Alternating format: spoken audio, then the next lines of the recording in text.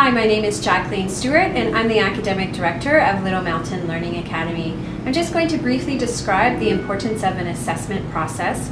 An assessment is what we do to see your son or daughter's current level and to ensure that we're placing your son or daughter in the correct classes.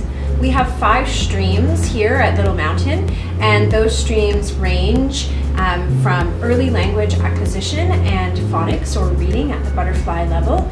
We have 3 academic enrichment classes at hare, deer, and rooster, and a major stream in the English language learners. It's called our fish stream. So using a placement assessment, we're able to decide what level your son or daughter falls in this stream system, and also we're able to give you feedback so that you're better versed with how your son or daughter is doing in the regular school system.